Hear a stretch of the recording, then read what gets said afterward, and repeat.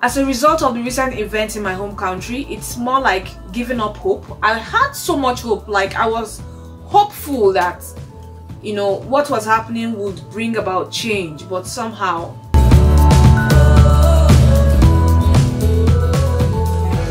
Hello friends, welcome back to the Canada Info Hub channel. My name is Wolo. I live in Winnipeg, Manitoba, and I share content about life in Canada and everything Canada. It's a one-stop channel about Canada.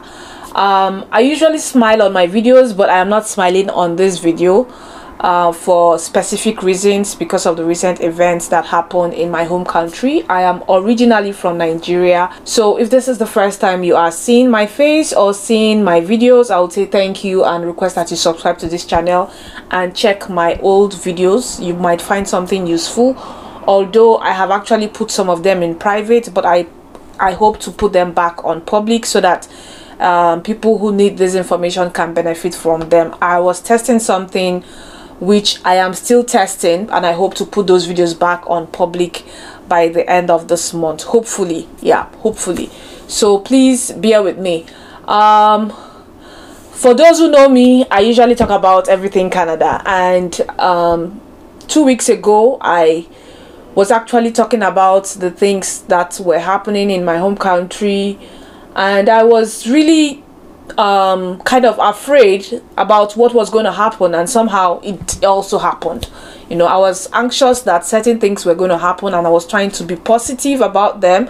I was trying to be positive that those things will not happen, but somehow, you know, the more you try to project positivity and say, okay, nothing negative is going to happen, nothing bad is going to happen, somehow something bad happens, and you just wonder why it happened.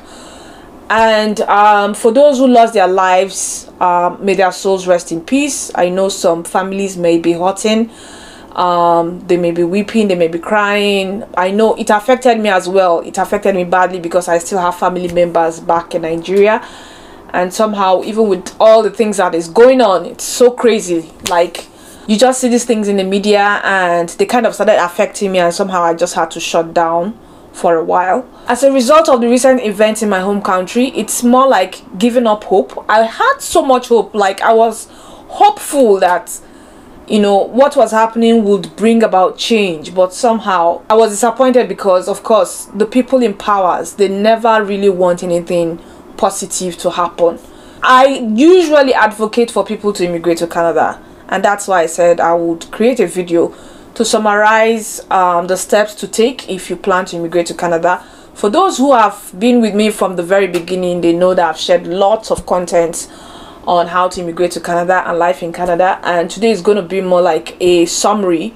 For those who are just subscribing to this channel, it's going to be a summary of how to move to Canada legally, using all the legal options, what you need to start doing first, the documents you need to get, what you need to know first, so that nobody takes advantage of your vulnerability at this point, because I know lots of people will start taking advantage of people and offering them opportunities that does not exist. So the purpose of this channel is to let you know the things that exist and the things that do not exist in terms of moving to Canada. So I will start with the basics first of all, and if you need detailed guidance, I usually say talk to a regulated Canadian immigration consultant, because they have the expertise to guide you when it comes to immigrating to Canada, and they'll guide you well and guide you successfully so you don't have issues in your application. The first thing you should do is your finances. I think I've done a video before where I talked about the monies involved. I'll be putting the link in the description box of this video. You watch it. I did that video in 2019, and that was a video that even went viral on this channel, that made me gain so much subscribers. So the first thing you should know is the finance involved when it comes to immigrating via the express entry and or through the provincial nomination. I'm not referring to the other options now. I'm talking about the express entry. The finance involved and what you should do, you should start with evaluating your credentials first of all, either using any of the evaluating bodies like ICAS, WES, some professions like law, If you evaluate a law degree with ICAS, you get the equivalency of master's degree. So once you've evaluated your credentials with either ICAS or WES or the other bodies, the next thing you should be preparing for is your IELTS. Now, the reason why you should start with evaluating your credential is because of the time frame it takes to, you know, send your transcript from your school to the evaluating body. You are not the one. You might send it yourself, but most times it is best for the school to send it to the evaluating body, and the evaluating body will now contact your school to confirm if your results are okay, and if it is okay, you get the evaluated credential. That evaluated credential shows the equivalency of your bachelor's degree or your master's degree in Canadian standard. So you should start with that one first, because it takes time. For some people it can take as much as 1 year, for some people it can take as much as 2 years, some people it can take as much as 6 months, some people it is very short, especially people who schooled abroad. So start with evaluating your credentials first, and when you're doing that, you should start preparing for your IELTS exams and your TEF exams. TEF or TCF. TEF is the French version, and these days it is very important to get both the IELTS and the TEF or TCF, because it boosts your scores in the express entry pool. Now you need these two documents I mentioned, that's your evaluated credentials and your IELTS results scores, or the TEF scores, to be able to create an express entry profile. Once you're able to create an express entry profile, you enter what you call the express entry pool, and you get a comprehensive ranking score. Now that score is very important, because that is the score that the Canadian government usually base their draw on, and then give people an invitation to apply. So another thing you should also do is checking your eligibility, which is also very important. You can go ahead to evaluate your credentials, write the IELTS exam, but the most important thing is also to check your eligibility to see if you can actually immigrate to Canada through the express entry.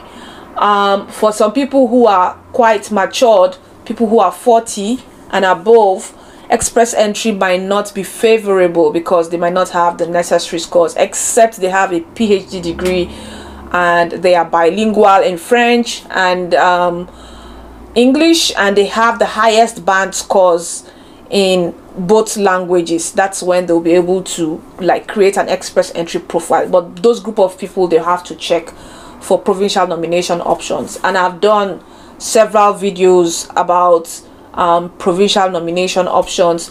Presently only 2 provinces are actually giving provincial nominations outside Canada, and they are Ontario and Saskatchewan.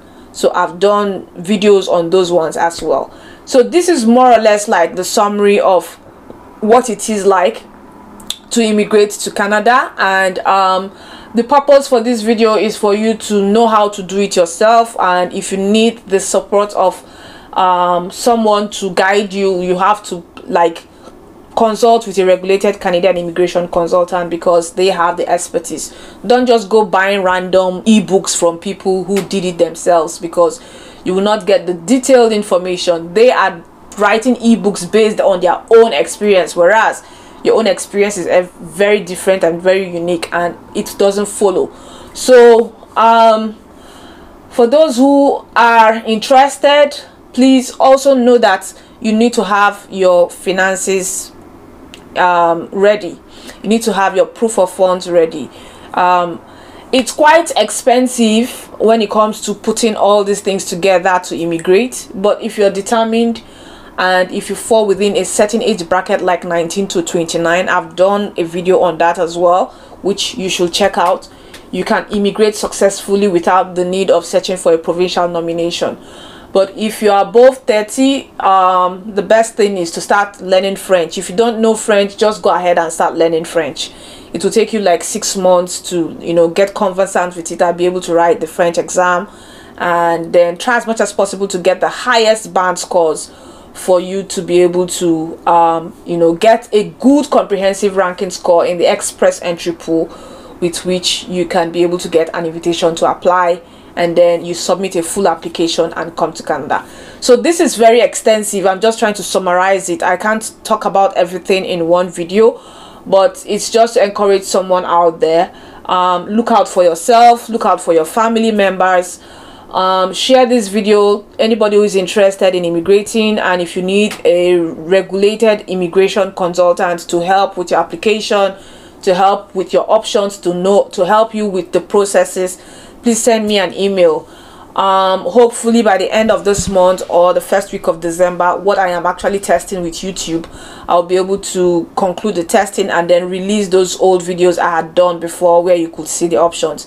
But it doesn't stop you from starting the process.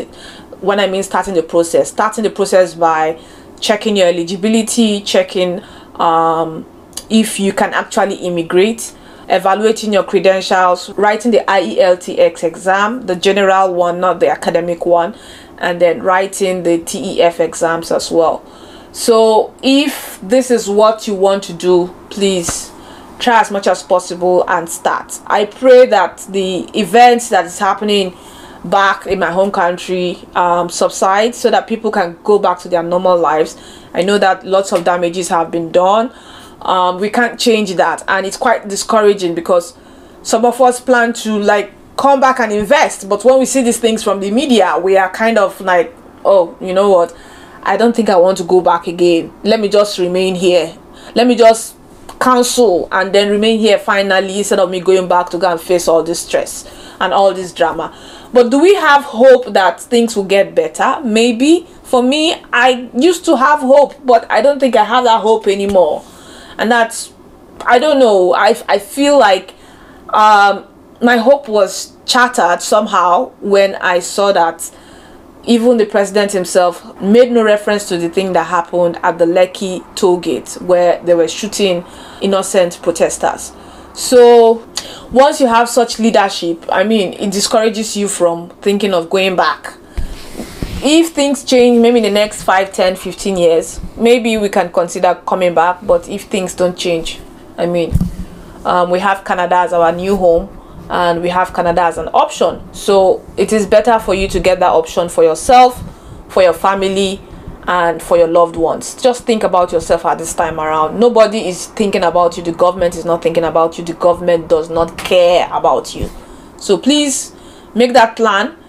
I know Canada cannot admit everybody because of so many other factors. Canada cannot admit everybody, but the people who can come, they should try as much as possible to start the process. Thank you so much for watching, and I'm hoping that in my next video I'll be smiling and laughing. But this period is not a laughing period. It's a period of sober reflection, and we hope and pray that things get better in our home country. Thank you so much for watching, and see you in my next video. Bye bye.